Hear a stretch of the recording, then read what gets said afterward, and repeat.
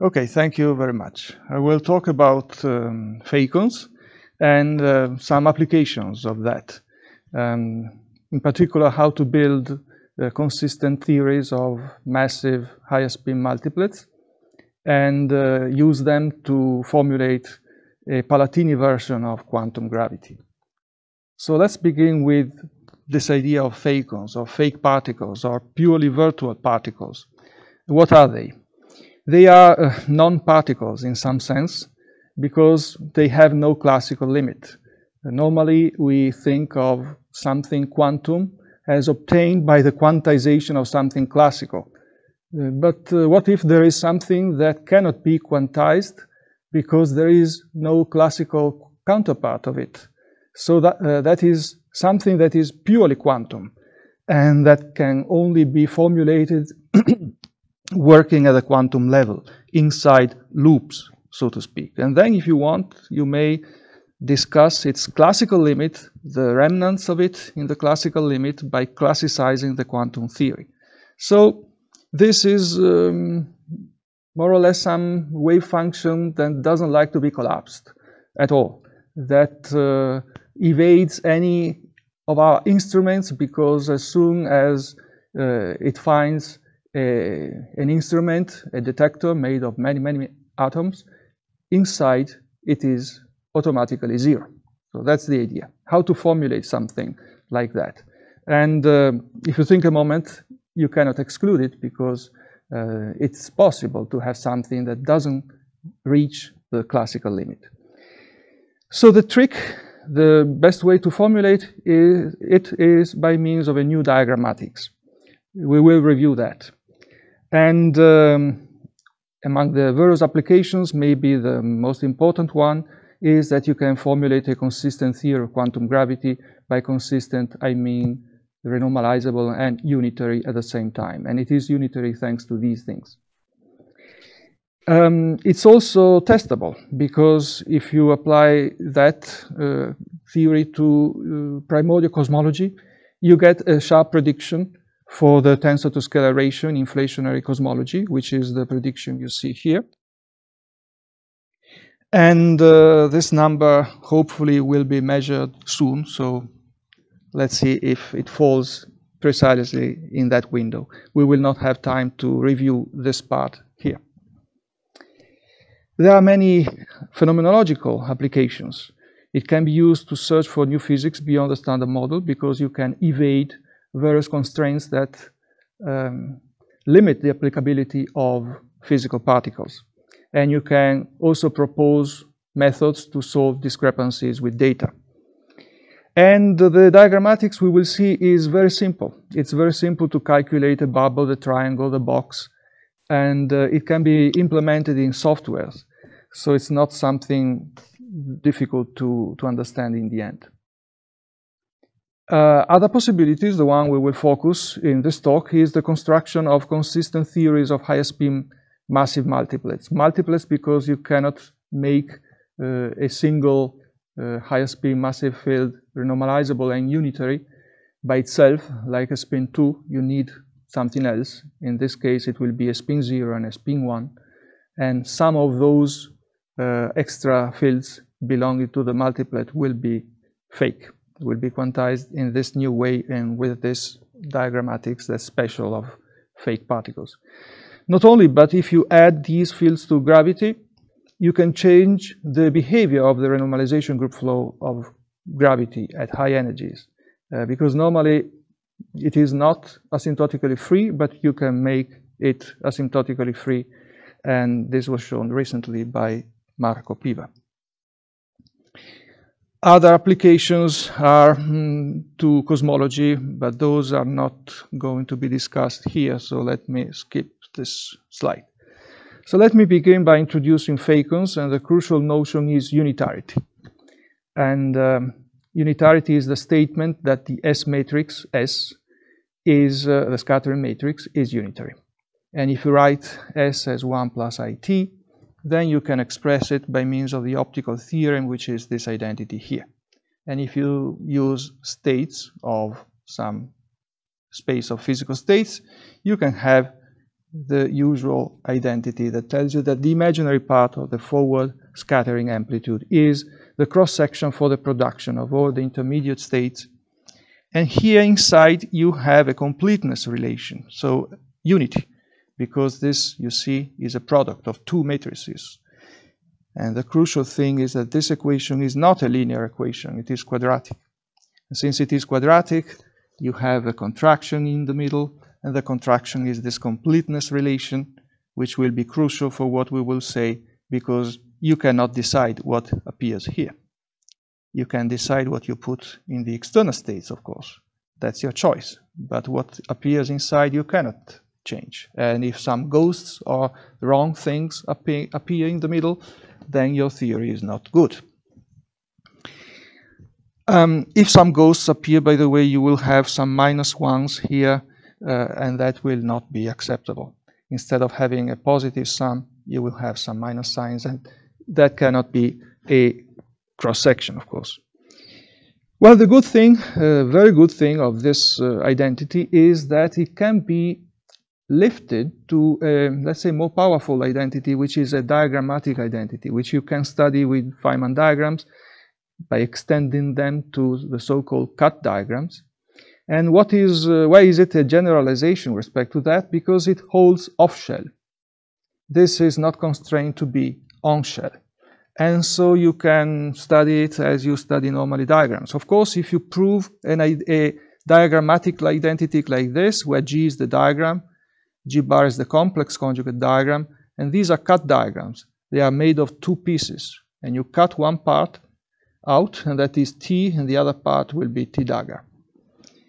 Well, if you prove this identity, which is somewhat redundant because it's off-shell, yet it is, of course, enough to prove the optical theorem. It would be enough to prove just the optical theorem on-shell, but nobody knows how to do that. So it's better to aim at something redundant, and then that will imply the on-shell statement that you want. Here you can see two examples of such identities, which are just to illustrate what they are. For example, in the first case, you have this diagram, which is just a propagator, basically. This is just the propagator. So it's to have an identity on the propagator, and you can cut it, and then this cut means that you have the integral on the phase space of final states of this kind of vertex. And so the conclusion of this identity is that the real part of the propagator, the imaginary part of minus I, the propagator, the real part is not negative, because the right-hand side is not negative. The other identity here is to show you, in the case of the bubble, that this is a quadratic identity, so it mixes loop orders. For example, here is one loop, and here is tree level. So, because of this, you cannot, you are constrained to be careful if you want to do what we will talk about in a moment. Let's see if it is. Recording in progress.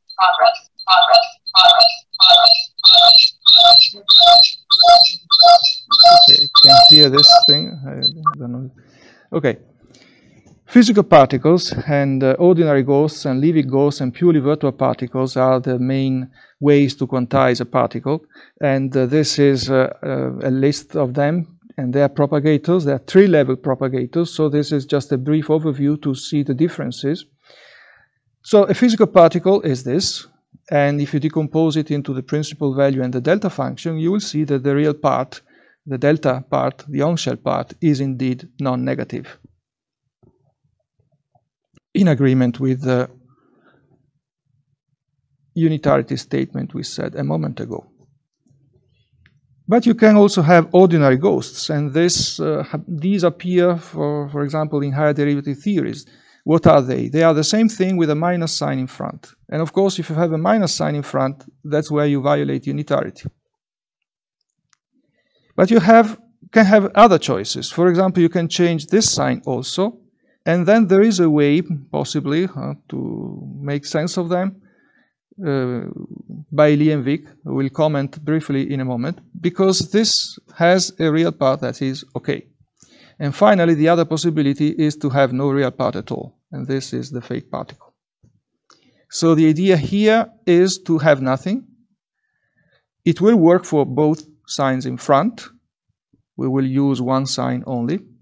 But let me also stress something very, very important, that these two things are particular with respect to the others. Why? Because you cannot use these propagators inside Feynman diagrams as they look like, as they appear right in front of your eyes now. You can use those inside Feynman diagrams. Excuse me, let me ask you. Yes. About the last type of particles. Yes. In three first cases, we can derive these propagators from some Lagrangian. Can you derive, is there exist some Lagrangian leading to Fakeons particles? You mean these you can derive from? Yes, this one. We can imagine Lagrangian for this case, for this case. Yes, no. But here? You cannot derive the prescription from the Lagrangian. No, because the Lagrangian is classical. So this is something you cannot find from the classical limit. You can do what I will tell you in a moment, and then you can study the classical limit from that. Okay, thank you. And so, Fabian, I suppose that the parenthesis there at the denominator was supposed to be squared, right? Squared, yes. Thank you. Okay, right. Sorry, do I understand correctly that all these are Green's functions for classical equations of motion? They just have different boundary conditions. Yes, they can be seen as different boundary conditions, but in the case of fake particles, you have to see them as such. There is no boundary condition you can add here, because there is no particle. So that is like a Green function that mediates interactions. So it's effectively, it is like a non-local interaction among the other particles. You cannot revive the particle here in the classical limit. So we will comment on that later. Okay, that's the crucial thing. Here you will have this thing plus its boundary conditions, which will, of course, reconstruct the full classical theory. Here you will have the same. Here you will have the same. But in this case, you will not, because the classical limit will also be different from what you expect. Okay, we will say this more precisely. Thank you. But for the moment, let me comment on the diagrammatics, because we have to start from diagrams. And these two last things are particular because they mix the plus I epsilon with the minus I epsilon. Here there is a 2. And you cannot have both prescription, plus I epsilon and minus I epsilon, inside Feynman diagrams, because you can check this paper with the calculations. Then you violate all sorts of good properties like the locality, hermeticity of counterterms. You exchange thresholds and pseudo-thresholds. What is the reason? The reason is that you can, the poles of these propagators with this prescription are misplaced. And if you integrate on real energies and real space momenta, you have something bad. But you can quantize these entities in a different way. And one way is to provide a new contour prescription for the integral, and this is the Lee-Wick proposal for the Lee-Wick ghosts, or an entirely new diagrammatics for Fakeons. I will not review this part here. I will publish a paper in some days on that.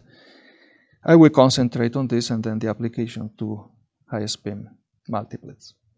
So let's go back to the unitary equation.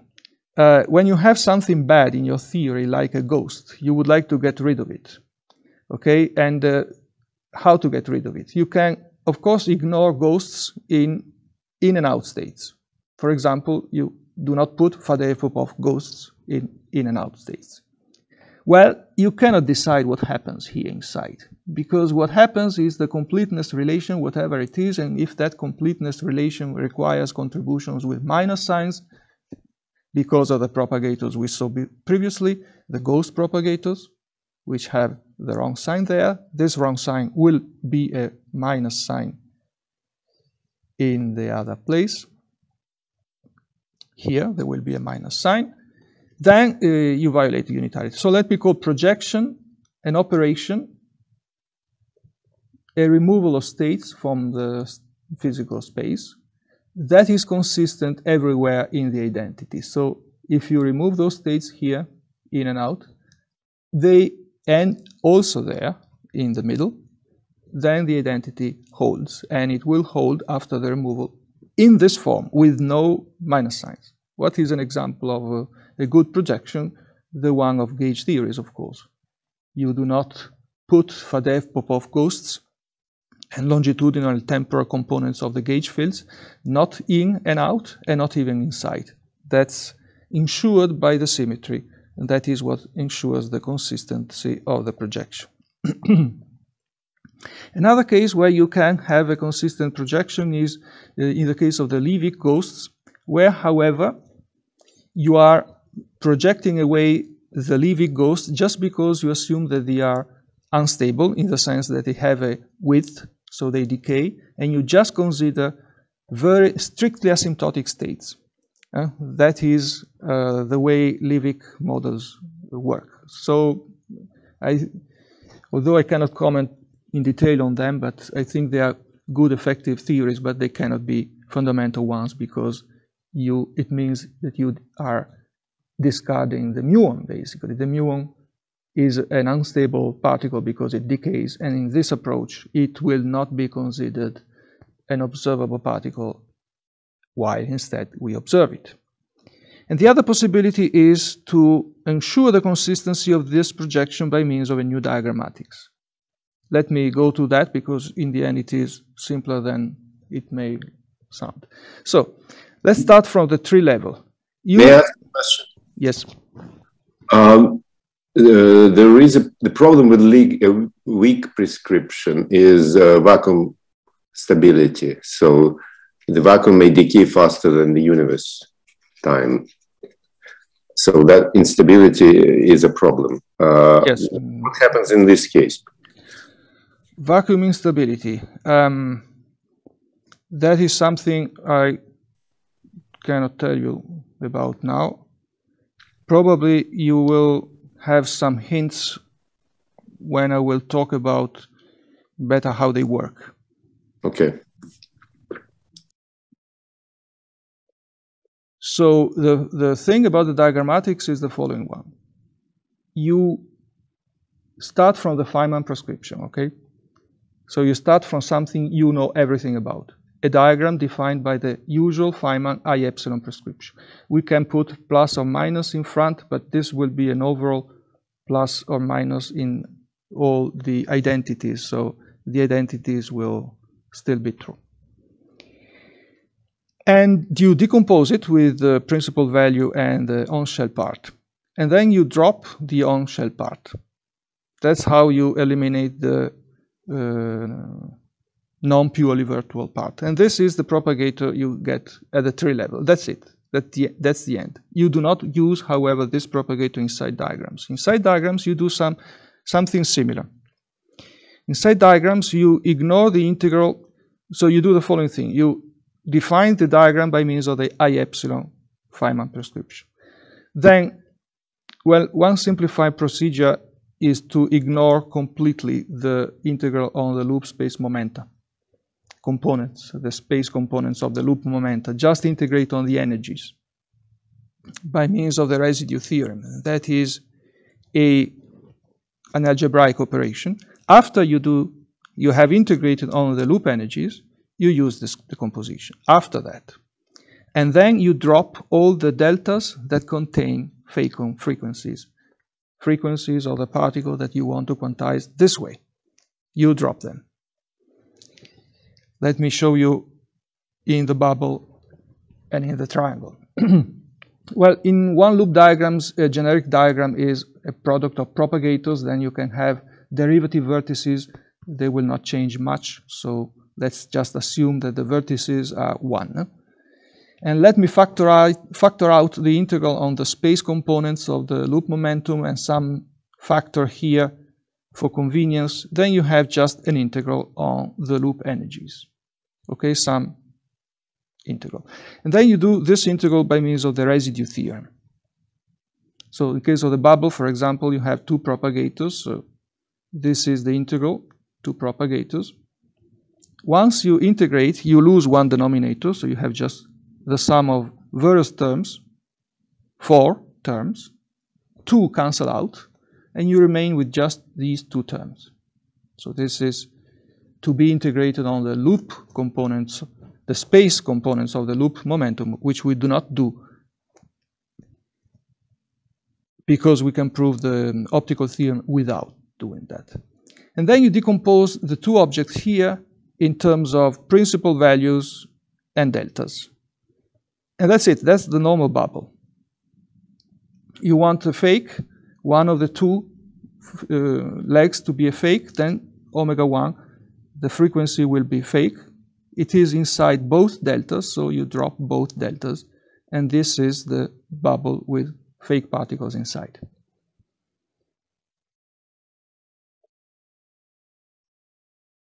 So, for example, here I am considering the bubble together with the conjugate diagram and the 2 cut diagrams that are necessary to prove it's called cutting equation, which is the equation that is necessary to prove the optical theorem. I didn't mention it. This is called cutting equations. They say the route to prove the optical theorem. And for the other diagrams, you do the same operations, exactly the same operations. So you do not integrate on the loop space momentum. You integrate on the loop energies by means of the residue theorem, and then you use this composition. In cut diagrams, it's much simpler because the cut propagators are deltas already by themselves, so you only have deltas. So you get this table. Let me describe this table. In vertical, you have the diagrams. What does that mean? For example, this is the bubble. The bubble will be some principal value, -1 some delta function, defined here, -1 some times the other delta function. This is how you read it. The conjugate diagram is the conjugate diagram, so this principal value is conjugate and the delta contributions are the same. And then you calculate the 2 cut diagrams, and they only have deltas. And you see that the rows vanish. So this is the optical theorem. The optical theorem is that these rows vanish, but they vanish independently. You do not need to sum all of them. So instead of the optical theorem, by doing this, you get a much more powerful set of identities, which are the rows, which I call spectral optical identities. Spectral because I do not integrate on the loop space momentum, the space components of the loop momentum. They are hold without that, and purely algebraically. And this way you can dissect the optical theorem. We are still in the Feynman prescription. We are still with normal particles, with normal diagrams. You can dissect it into a much more powerful, purely algebraic set of statements. And so when you want to make the internal leg fake, you eliminate 2 rows where you have the frequency inside the delta. The deltas where the frequency of the Fakeon is inside. You eliminate them. And if you eliminate the rows, the optical theorem is necessarily preserved because they vanish independently. So you eliminate the rows everywhere, and still the optical theorem will be true. And so this Fakeon prescription will necessarily be consistent with the optical theorem. But you notice another thing, that once you eliminate these 2 rows, 2 columns disappear as well because they have only zeros. And you eliminate also those. So those 2 disappear. And what is the meaning of that? Well, they disappear because necessarily you are cutting a fake particle. One of the 2 internal legs necessarily is fake now. And the fake particle, once it's cut, by definition, it should be on shell. But there is no fake particle on shell by definition of fake. So that's why you directly remove those 2 columns. Basically, it's like saying that the cut propagator of a fake particle, instead of being delta of p squared minus m squared, it's just 0. And that's why this works. So let me give you an example of the difference between physical particles and fake particles in the bubble, if you calculate a bubble diagram in 4 dimensions with no masses, massless fields, for example, you have a logarithm with the Feynman prescription. What's the difference with the fake? You have this function here. Well, you see that the logarithm is an analytic function. It has a branch cut. But this logarithm is 2 analytic functions, one below the threshold and one above the threshold. And in 3 dimensions, it's striking. The difference is striking because in 3 dimensions, you have a square root. And once you do the prescription, above the threshold, which here is p squared equals 0, you have 0, because a square root averages to 0. So how do you see this function in the complex plane?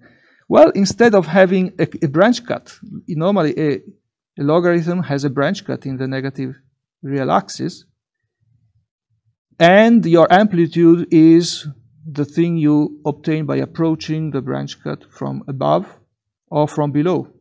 One is the amplitude and the other one is the complex conjugate diagram. Here instead, the amplitude is something different. And so it's like enlarging the negative real axis into a cone, wherever you want to put it, because it's not important.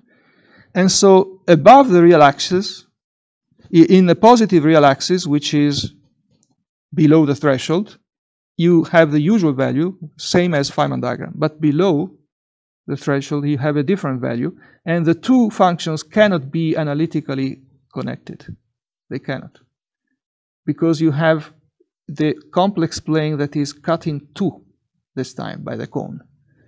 Instead of having just a branch cut, you have 2 disjoint regions. Let me show you the triangle. You do the same thing with the triangle. You have 3 propagators. And after integrating on the loop energies by means of the residue theorem, you will have only principal values, only the products of 2 denominators. So these 2 p's are products of 2 principal values, and then you decompose. And you will find objects like this, which is 1 principal value times 1 delta. There are 6 of them, various combinations, and then constant times 2 deltas, and there are 6 other combinations. So these are objects that will contain 1 delta function, and these contain 2 delta functions. And the same for all the cut diagrams. Cut diagrams in the triangle are like this. Then you have 2 regions, depending on whether you consider T or T dagger on one side. You put T or T dagger on one side or the other side. So you have various cut diagrams, and in total there are 6 after taking into account of the permutations. And then again, you will see that you can build this table where every row vanishes independently, every row. So you split the optical theorem into a purely algebraic set of purely algebraic identities, which is much more convenient and more practical. And what if you want to say that one internal particle is a fake? For example, leg number 1. Well, if leg number 1 is a fake, then you have to eliminate all the deltas that carry an index 1. Let me remind you that the delta AB has 2 frequencies, omega A and omega B. So if you have delta 1, 2, inside you have a Fakon frequency omega 1, so eliminate the entire row. And then the entire row here, and this one, and all those, because they all contain something like that. And then once you have done that, you will see that some columns will disappear automatically because they contain only zeros in blue, which are these ones. And what are those that disappear? They are those that where the leg number 1 is cut, and 1 is a Fakon, so the cut propagator of the Fakon is 0. And that's why the column disappear completely, and then you have a reduced table, and that will be the table for the triangle with one fake internal leg. And then you can, in this paper where I formulated these identities for the optical theorem, and then the Fakeon prescription in this diagrammatic sense, you can find also boxes, pentagons, hexagons, boxes with diagonal, and the proof to all orders. Then coming back to what we were discussing before, remember that the Fakeon projection, which is this elimination of degrees of freedom and delta functions, basically, has to be performed also on the classical action, because the classical action will not be the one you start from, because the one you start from will contain a propagating degree of freedom instead of the Fakeon. And that means that you have to integrate out, basically, the Fakeon field, even at the classical level, with its own green function, with no boundary conditions, and the green function is the principal value, as I stress, in the classical limit. So it will be an effective micro non-local and micro acausal interaction among the physical particles, the other particles. That's the meaning of it. And how does this micro non-locality and micro acausality extend? How does it extend? For example, it is dependent on the mass of these objects. The scale is the reciprocal of the mass. So since these objects are assumed to be good for quantum gravity, let's say that you have the mass equal to 10 to the 12, 13 GeV from cosmology, then the time of violation of microcausality is something like 10 to the minus 36 seconds, which is a time that doesn't exist in our instruments, because I remind you that we at most can measure 10 to the minus 17 seconds with laser pulses. So this is 1 billion times 1 billion times below that. But you could have also lighter Fakeons, and in phenomenology that's what we are exploring. And then it's a question: what is this implication on micro, on causality and so on, so forth? So again, think of a gauge-fixed action. You have ghosts, Faddeev-Popov ghosts, and longitudinal and temporal components of your gauge fields, and you have a classical gauge-fixed action. Of course, you don't consider that the classical action. That's not the classical action. You first have to eliminate the redundant degree of freedom. And here you have to do the same, but with different rules, because the projection is consistent, not because of the gauge symmetry, but because of this diagrammatics. But you have to do it. So, for example, if you take quantum gravity, what would the theory be? Well, you start from this classical action, but this will not be the classical action. But you start from that because you want to have local Feynman rules, precisely as you start from a gauge-fixed action with ghosts, Faddeev-Popov ghosts, etc. That's a very powerful simplification because it allows you to use local rules. And you start with that, you apply all the rules, and you will propagate three fields. One is the graviton, the other one, the scalar, is the inflaton, so its mass will be 10 to the 13 GeV. And then the third one, the spin 2 with mass m, which has a kinetic term with the wrong sign, you will have to quantize it this way. So basically, even at the classical level, this is not the true classical action. It will be, the classical action is what? It is the collection of the three diagrams where you have these two particles in the external legs, but those only in the internal legs. And so they will build effective interactions among non-local, micro non-local, among the others. And by the way, with Bianchi and Piva in the paper on cosmology, we found a bound that says that the mass of, from cosmology, the mass of the spin 2 must be bigger than 1/4 the mass of phi. So if the mass of phi is around 10 to the 13 GeV, the mass of chi will be that or larger than that.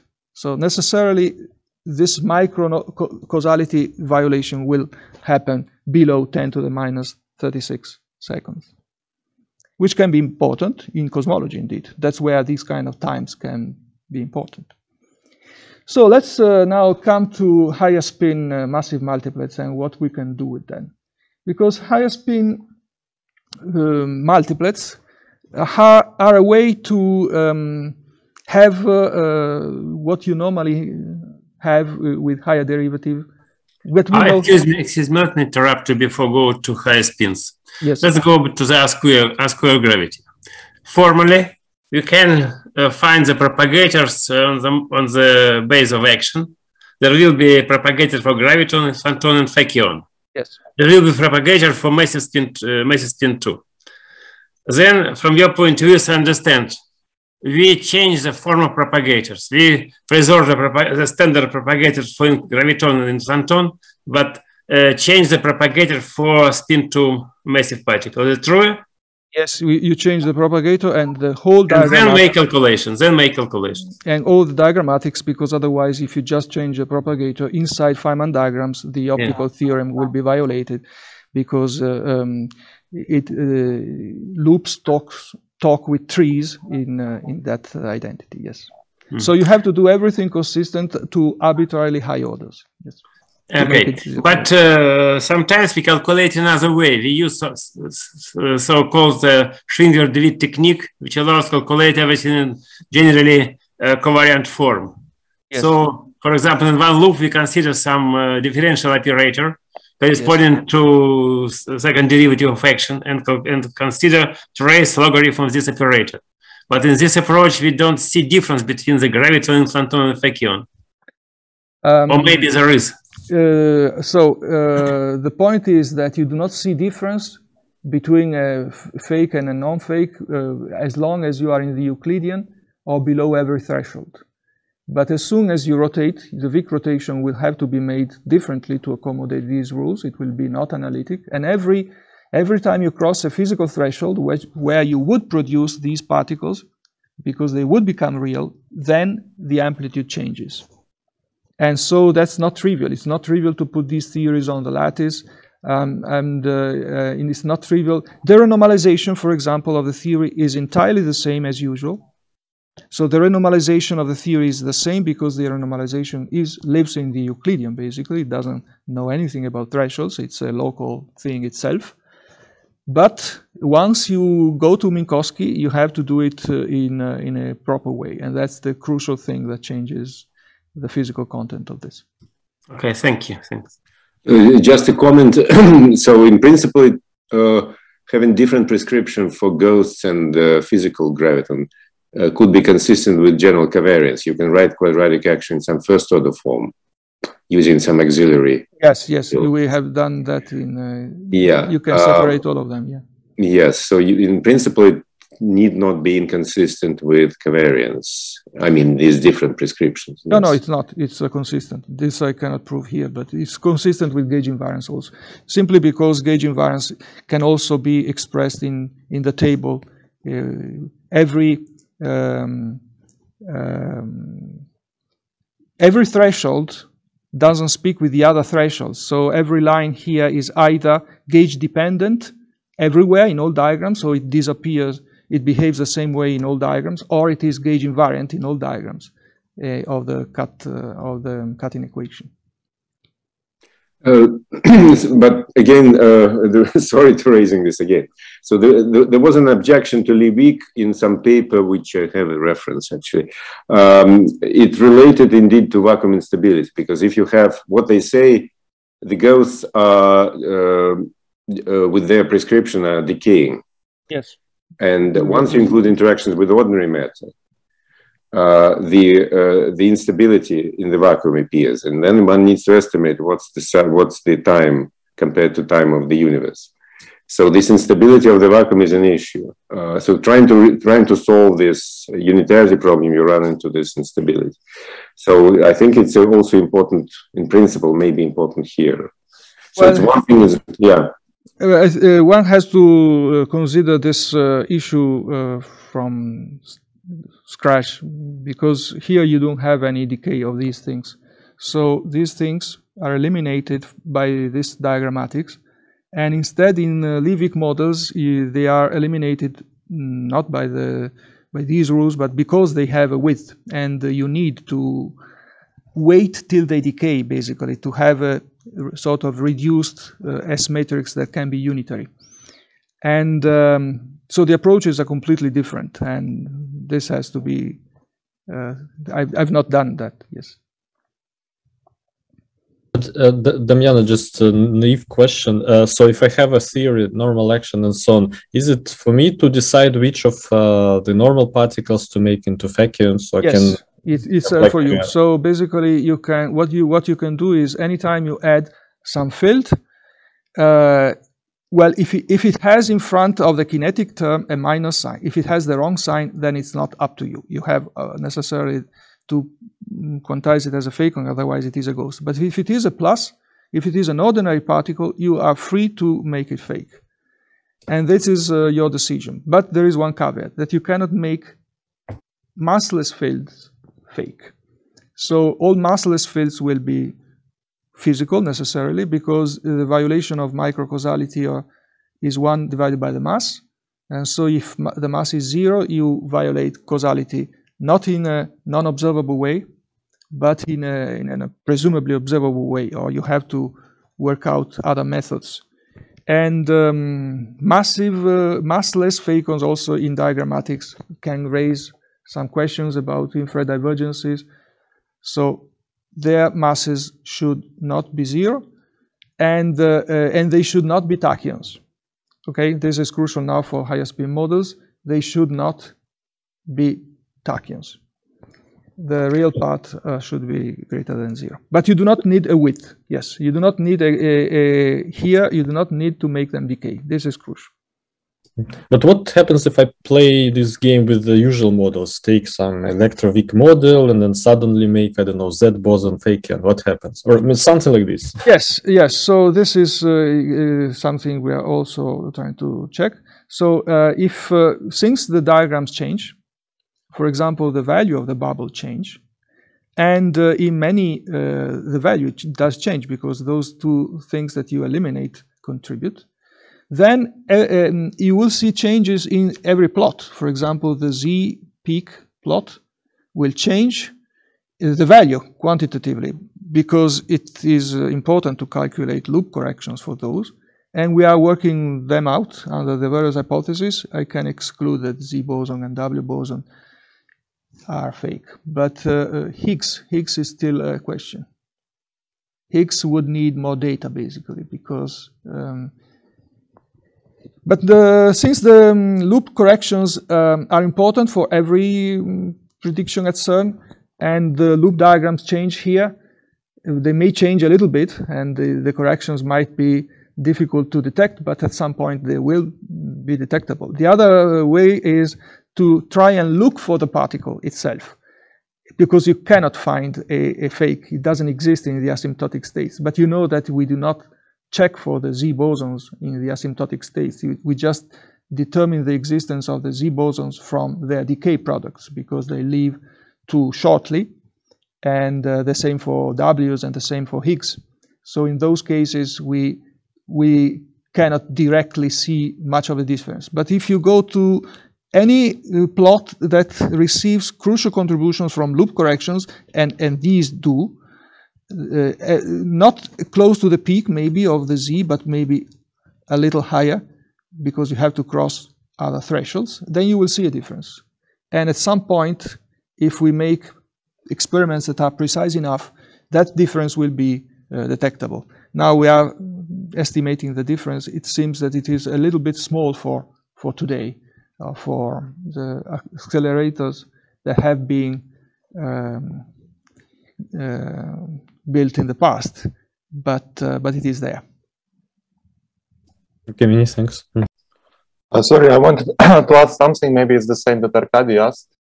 So I wonder, at classical level, we usually have Ostrogradsky instabilities related to ghosts, right? If you have higher derivative terms. So does it actually cure it, this prescription? This I don't know, because again, this is a problem that has to be considered from anew, and this is not the classical action. Let me stress it again. So if this were the classical action, then you would have the same conclusions, but this is not. So you have to think of this action. You build all the tree diagrams of it, and then you integrate out. You consider only the tree diagrams with physical fields in the external legs, graviton or inflaton, but no Fakon. And then you build the classical action out of that. It is very complicated because it is non-local, and in a paper I studied it, but it needs to be studied perturbatively, you know. Because remember, here we are in the perturbative regime. This is crucial. Yeah, I should stress it very clearly. Because one thing, for example, that the Lee-Wick models cannot do is a purely perturbative approach. Precisely because you need objects to decay, their width has to be resummed. And then you have a mixture of a perturbative and some resummation approach. But here, the diagrammatics is perturbative. And even in the classical limit, you have remnants of the quantum origin of these objects. So even in the classical limit, I can tell you that if I try and eliminate this, and then I build the classical action, it will turn out to be an asymptotic expansion most of the times. And around any background, even the simple oscillator with a 5 to the 4 correction, you can check in my papers, it will be an asymptotic action. So I don't really have an exact classical action to play with and answer these kind of problems at this stage, actually. But they are interesting, and I understand that this is something that has to be done, because in some cases you can cross these obstacles. For example, in cosmology, where you have a non-trivial background, and at the beginning we thought it was beyond what we do normally in particle physics, because there you just have a flat space. And instead, many things can be said, but I cannot just jump right away to a conclusion because of these reasons. Normally, the projected classical action, which will be the true classical action, which will be an asymptotic expansion. So only the non-perturbative theory of gravity, quantum gravity, and Fakeons would be able to give me the exact classical limit. That's why you have to be a little bit cautious here. Mm-hmm. And what about path integrals? So one often derives epsilon prescription from, well, it comes from time ordering, which in turn follows from path integral. Yes. So yeah, in a way justifies it. Yes. Can you change it then? No, this is the path integral here is seen as a bookkeeping for the diagrammatics. So basically, you have diagrams. You build everything out of diagrams, which is done as the way I told you, which can be related to a path integral for a bookkeeping. But the only thing that you need to prove in the whole identity that you need here to prove is that the integral of a total derivative is 0. And everything then follows. And this is a diagrammatic identity that you can prove without really a path integral, but you can justify with a path integral. But once you have that, then you have word identities, then you have the optical theorem and everything. So yes, you need these rules here with Lee-Wick also, if you want to do the diagrammatics. And let's say that here in this approach, physics is diagrammatics purely. Mm-hmm. Okay, thank you. So what is that you can do with higher speed multiplets? Let me show you briefly with a vector. If you write down the most general action with 2 derivatives for a vector, this is what you get. A mass term and 2 terms here. If A1 is -1, then you have proca, but we do not want proca. Let me work out a propagator of this with A1, so it's arbitrary so far. The propagator can be written in two forms. This one, which is the unitary form, and this one, which is the renormalizable form. They are equivalent, they are the same. But here you see the renormalizability, because you see you have 1 over p squared, and then in the coefficients you have only objects that behave like p divided by p squared. So in the ultraviolet they behave nicely. So this goes like 1 over p squared. But here instead you see unitarity, because you are really separating the proc part and the scalar. But you have p divided by m squared, and so you do not see that the theory, the underlying theory, is actually renormalizable. And you also would conclude that the theory is not unitary, because the proc part has the right sign. If I choose the right sign here, I could change it, but the scalar part does not have the right sign. So if you study this theory, you would propagate a proc vector and a ghost. But if you quantize this as a fake, then the problem of unitarity disappears. By the way, the two masses are related to this through this parameter. You have to fulfill the no tachyo condition, as I said, because all the diagrammatics I told you about fake particles do not work with tachyons. And that you can do for every higher spin field, which will be a traceless and completely symmetrical tensor, traceless and completely symmetric tensor, like chi-mu, for example, with spin 2. We take it traceless to make the multiplet irreducible, but it is not just spin 2, it is spin 2, spin 1, and spin 0. Sorry, could you go back to the spin 1 case before you go to the spin 2? Sorry, is it okay? Thanks. I thought it should be dependent on the value of 8.1, what happens with a ghost or not. But apparently you said just because of the form of propagator, regardless of the exact value, the precise value of 8.1, there can be a ghost because of the sign of the second term in the first form of the propagator. Yes, here you always have the same sign. It doesn't depend on M1 or on A1, because this is square. No, because I'm assuming that this is square. No, if you want, if you write, you use this identity here. You write M1 as M0 times this, then written in that form, it depends on A1. Yeah. Probably this is what you are referring to. Yeah, exactly. So by assuming. So first of all, you have to require that these are positive. All the masses are positive, no tachyon condition. But then it will imply that this is necessarily a ghost. I see. Thank you. Thanks a lot. And more or less the same happens in fields with more indices. For example, in spin 2, you can always still write the propagator as in a normalizable form, where the behavior is 1 over p squared, because you have projectors that involve only p's divided by p's.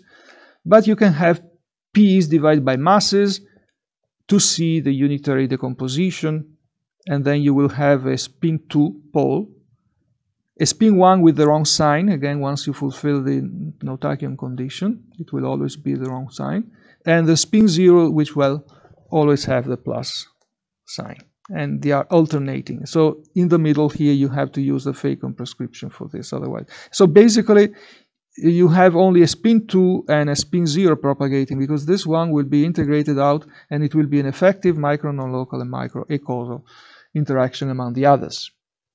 And you can add interactions, we will see in a moment. Before that, let me briefly sketch what happens with spin S. The same thing, they are in the Lagrangian, you only have 3 terms.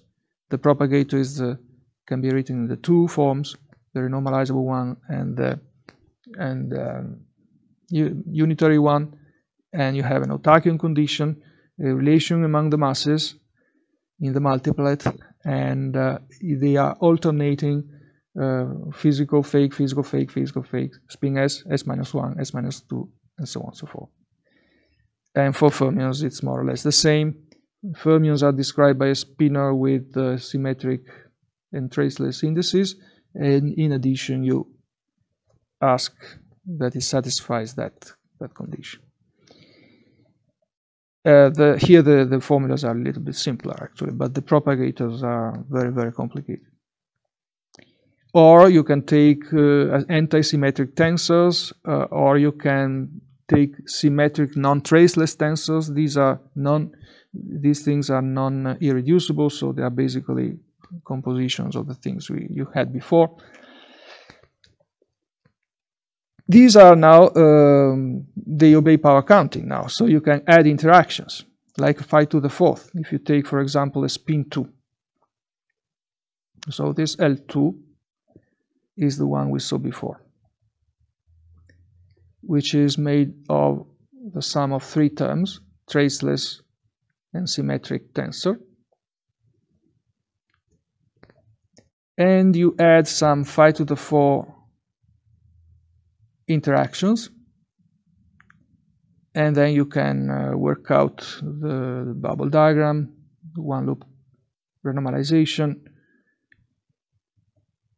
and you can check, for example, that the unitarity theorem holds with the Fakeons prescription for the spin 1 in between and so on.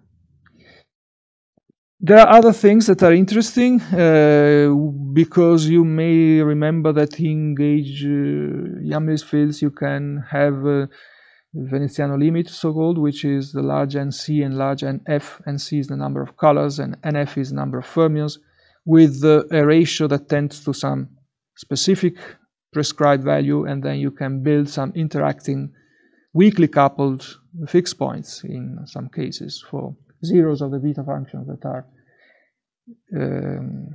called Banks-Sachs fixed points. And that you can do also with higher spins coupled to gauge fields. But the most interesting thing is that you can change the ultraviolet behavior of gravity, as shown by Piva later. So let me see if no, this is postponed, so I will talk about that later. And now I will tell you about another application of this, which is Palatini quantum gravity. And later we will see how you can use these higher spin multiplets to change the ultraviolet behavior of this theory. So this theory has a ultraviolet behavior which doesn't depend on the prescription fake or not, because the renormalization is local and Euclidean, if you want, and it is the same. But may I remember that if you choose these coefficients in order to have no tachyons, so I already called them masses, squared masses, then this theory is not asymptotically free. Not sure you need asymptotic freedom, but if you want asymptotic freedom, it's possible by adding massive multiplets. Another thing that you can do by adding a massive multiplet is Palatini gravity, because that is just this theory plus a spin 3 multiplet. It's a huge spin 3 multiplet actually, because it contains everything. But basically in Palatini you are treating the metric and the connection as independent fields. And that's equivalent if you shift the connection by means of the Levi-Civita one, and you introduce a certain independent spin 3 tensor, then this action is exactly equal to the usual Hilbert action plus a mass term for this, which you can call Palatini multiplet.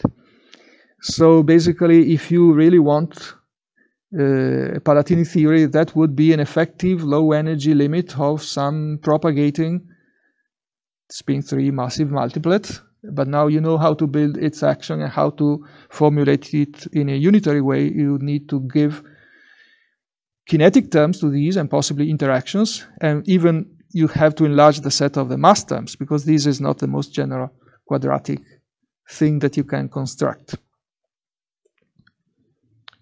So the Palatini multiplet is huge because we are not assuming anything here. We are not assuming vanishing torsion. We are not assuming metricity. And then you have everything. Basically, you have a spin 3, 5 spin 2s, 9 vectors, and 5 scalars. And inside that, there is a torsion submultiplet, which vanishes when the torsion vanishes. And then there is a metric incompatibility multiplet, which vanishes when the metric is compatible. Okay, and then the action for this multiplet is very complicated, but in the free field limit, it's basically the same as we saw before. This is an anti-symmetric spin 3 submultiplet inside the huge multiplet, and these are its no-Tachyon conditions. But anyway, the philosophy is the same as before, and you just to show you that how the complete theory looks like. So it's, I repeat, conceptually it is very simple because it is just the previous theory of gravity plus a massive multiplet, which might exist or not in nature, might be reduced by some conditions like the torsion condition or not, who knows. But in the end, it is just a matter multiplet with all the mass terms and all the kinetic terms, and possibly many non-minimal terms. Even 5 to the 4th interactions are allowed, and that will still be renormalizable and unitary if you quantize the parts, the fields with negative signs in the kinetic terms as fake particles. Me.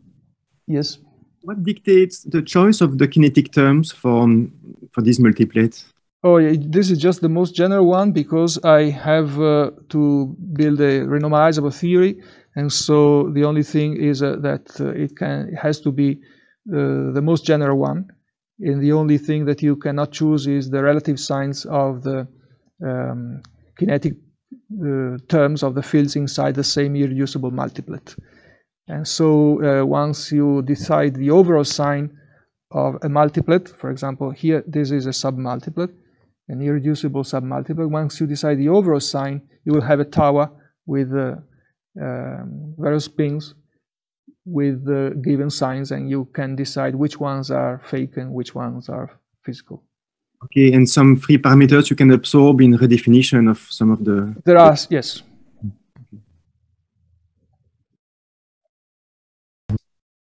So, Damiano, excuse me, we're running a bit late, but there were many questions. It's so the end.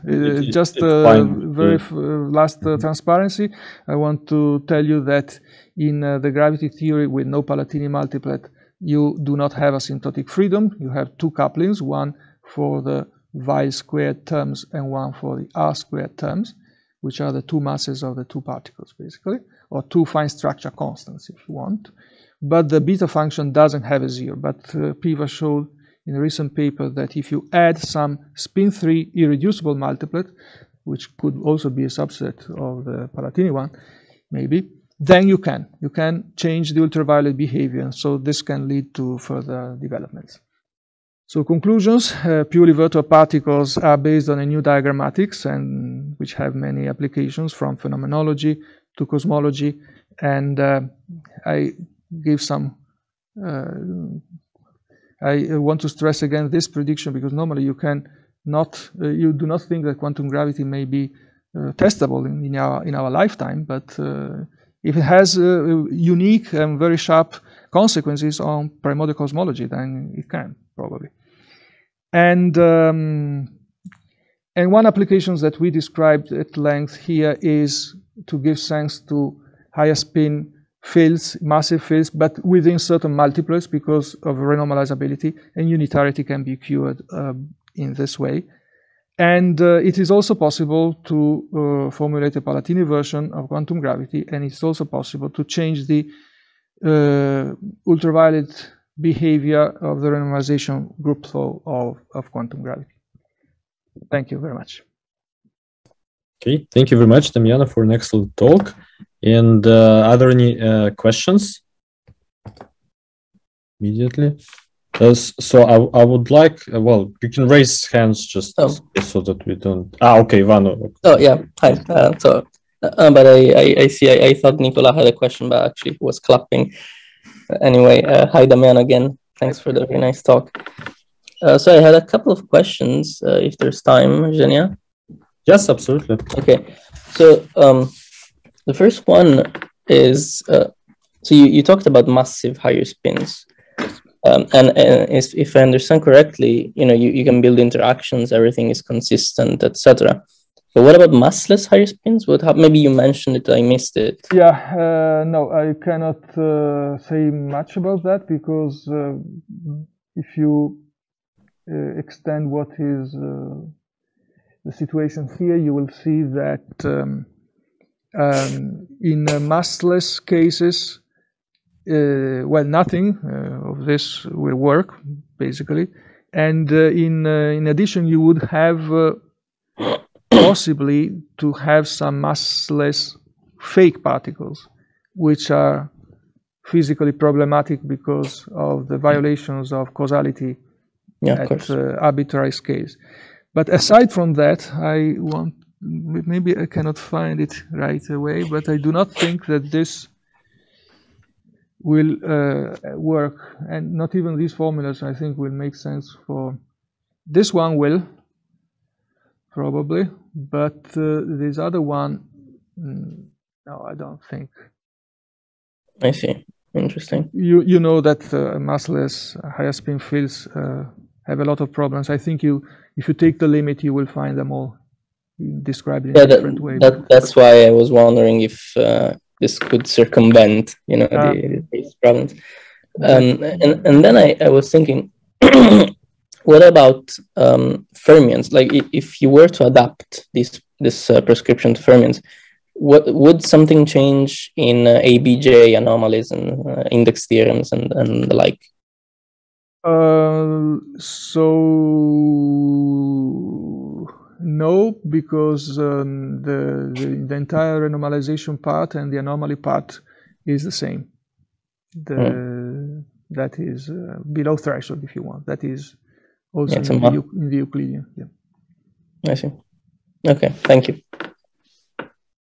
Okay, Mitya, was somebody raised hand from ITMP?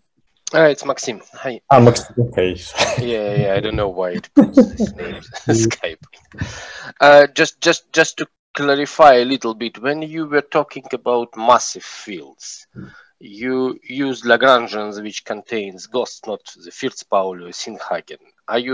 Was your statement that using this Fakeon technology, you can call these modes Fakeons and get a consistent quantization unitary? Yes, you have. That's it. So you have the possibility to quantize these objects in this way, both if they are ghosts, if they have the wrong sign, and then they will not be ghosts, they will be this thing, but also if they are physical particles, also if they have the right sign. So that's a new diagrammatics, but you have to do it consistently inside diagrams, as I said, because otherwise the optical theorem will not be correct. So basically the crucial point is that you, in this identity, or let me go here, if you have, for example, an identity with, if you have ghosts in your theory, then you will have some minus signs for some n's here in this.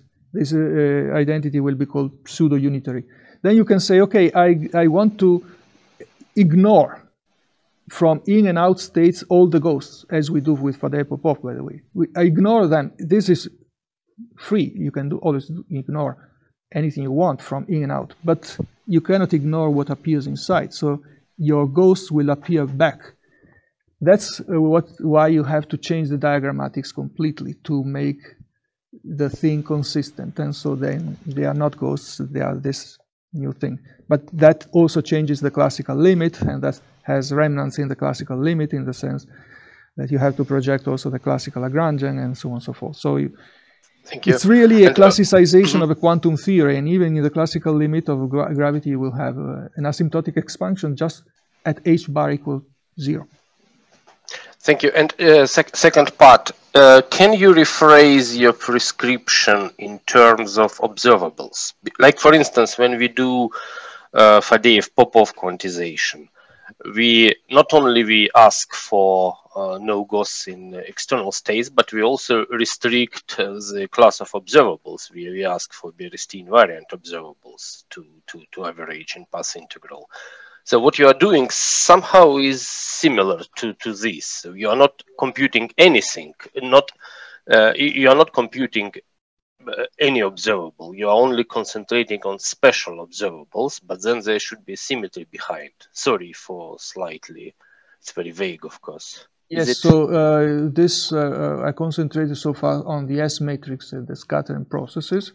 I am asking about correlation functions of observables. Like normally you say you restrict observables to gauge invariant observables. And what would be the restriction here? I think the restriction here is that the observables should be projected. Normally this is what you do, namely it's like saying that in the classical limit you have not the classical Lagrangian you start from, but some projection of it. So basically the observables should be built only with these, only with the physical phase. You cannot, basically you do not have creation and operation and annihilation operators for those. You just have to, you can build an observable, a non-local or local observable as you normally do, but only with those two fields. And if to write it down you need the third one, then you have to project it inside the observable, and that will turn very easily a local observable into a non-local one. Okay, thank you. Okay, Denis Comelli, if I'm wrong, please. Damiano, yes. In some sense, you are solving in another way the cutting equation. Yes. Which is a unitary problem.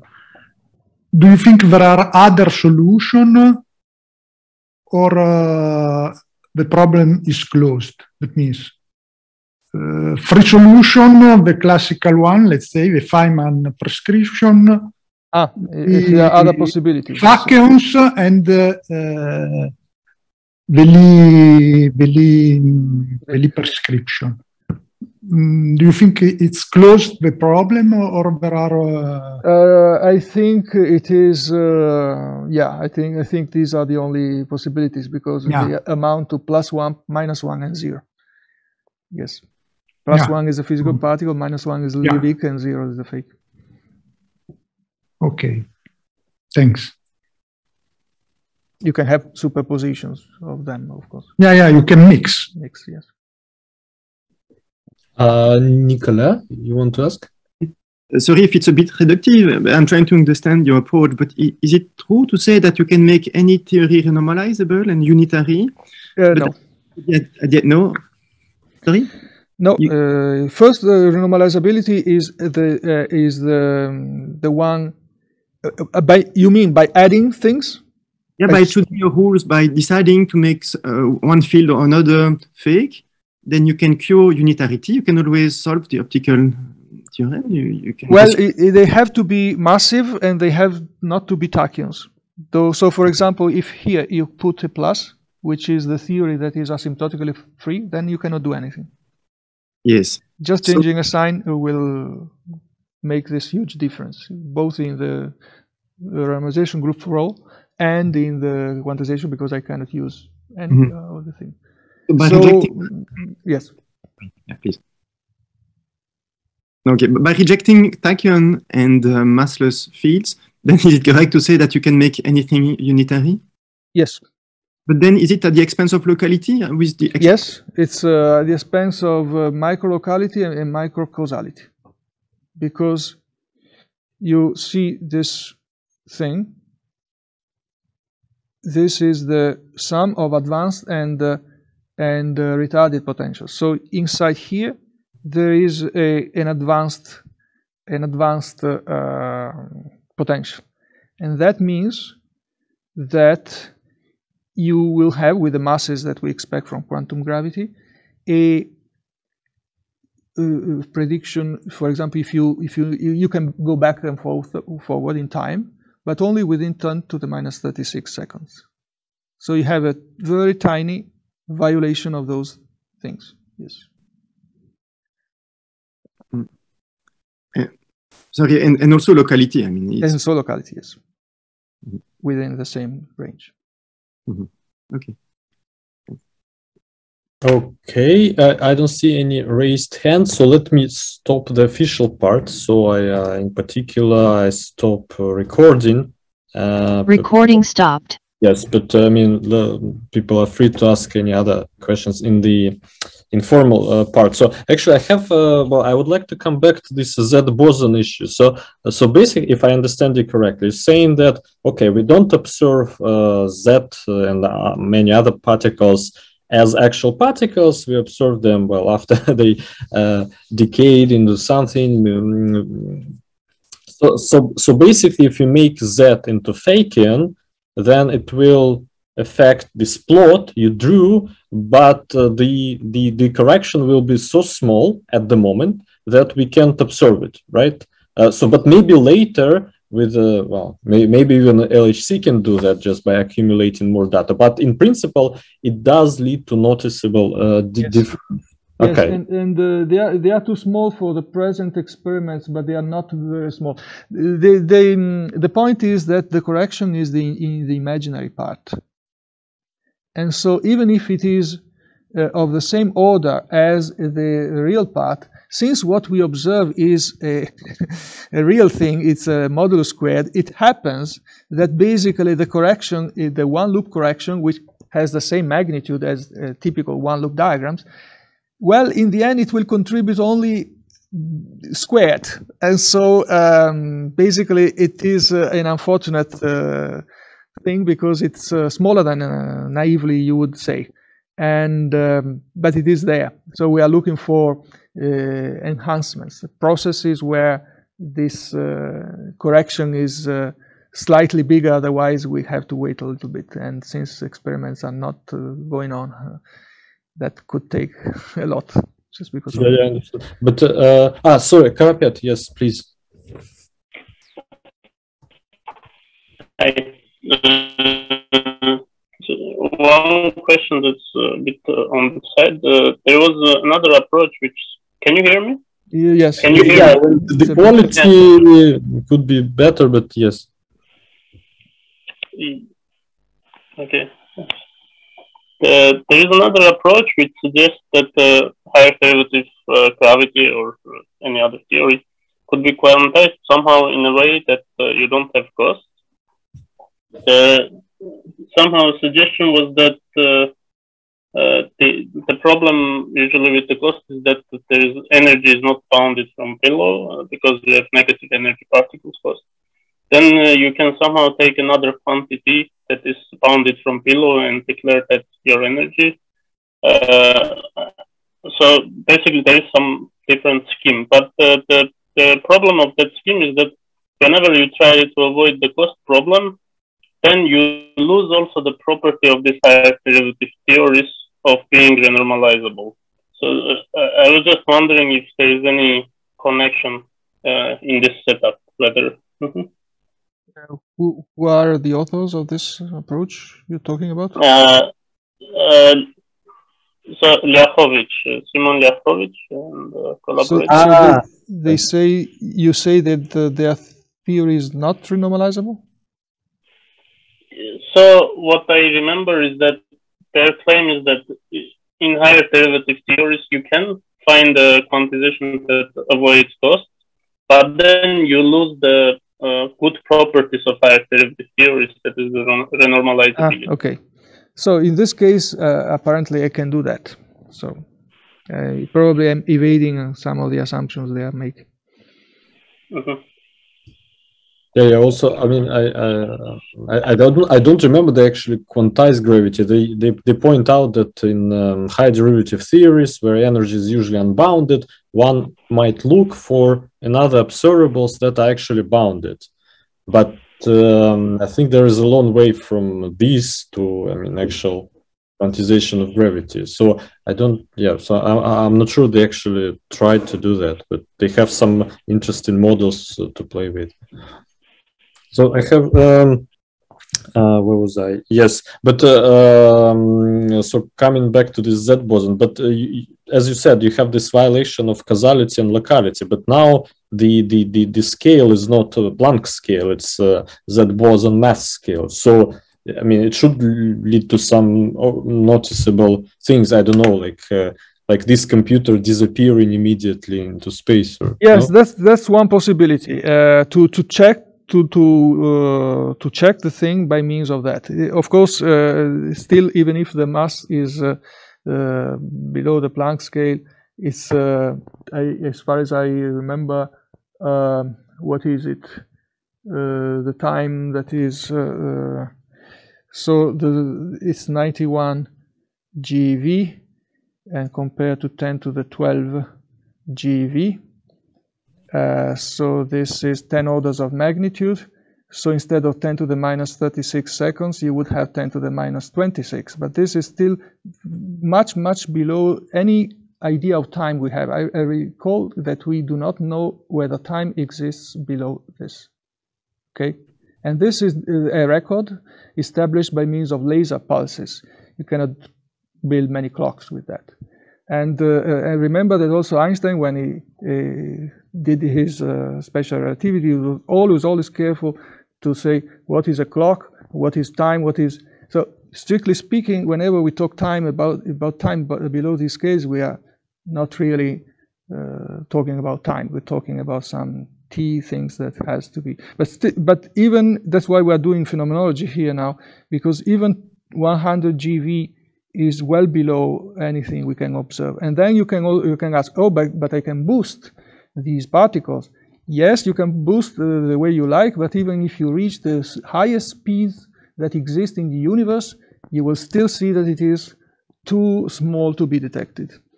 And but in principle, if you find a way, and that's a possibility indeed, to overcome the limitations I've just told you, that is a way to discriminate between the two possibilities. Yeah, okay, thank you. And do you understand correctly that so when so people spend some time trying to write these actions, as Maxim said, for massive fields, is Sinkhagen, or is also Zinoviev approach to that. But what you do instead, you take just rank as tensor, maybe traceless, maybe not, but it looks like it's irrelevant. Then you basically write the most general quadratic part, and you can even have free coefficients, which might affect some of the signs. But whatever you write, if it's not tachyonic or massless, you make wrong particles into Fakeons, but the renormalizability is as usual. So there are usual restrictions on number of derivatives. Okay, but it somehow leads to too many free parameters, right? So because the space of things you can write increases dramatically. Yes, because unfortunately, in quantum field theory, we have no restriction for matter fields, and we have gauge principles to restrict the form of interactions and the actions of gravity and Yang-Mills fields. But then if you ask what is the matter content of the standard model or the theory of the universe, you can always add an arbitrary number of massive fields as long as they are heavy and compatible with data. Unification attempts have been not very successful, and so yes, in quantum field theory, basically you can add a huge number of things, infinitely many in the matter sector. We are doubling them, basically, because each of them can be also fake. Okay. Mm-hmm. And just to confirm, so at the level of diagrams, which is perturbation theory, you have this recipe, but what it means non-perturbatively, you don't know, right? Yes, so, yes, exactly. So this is an open problem, and some hint came from cosmology, because in cosmology, once you study the non-trivial background, you run into new things. And for example, you find this bound which is non-perturbative from the point of view of quantum field theory. You would never be able to find an inequality like that by means of diagrams. But there, just because you put it in a non-trivial background and you have to make the thing consistent at high energies and low energy, you can find some sort of non-perturbative information which could be useful. Well, that's all, and that's completely open territory. Of course, it's open in physical particles as well, because you don't know much about non-perturbative quantum field theory.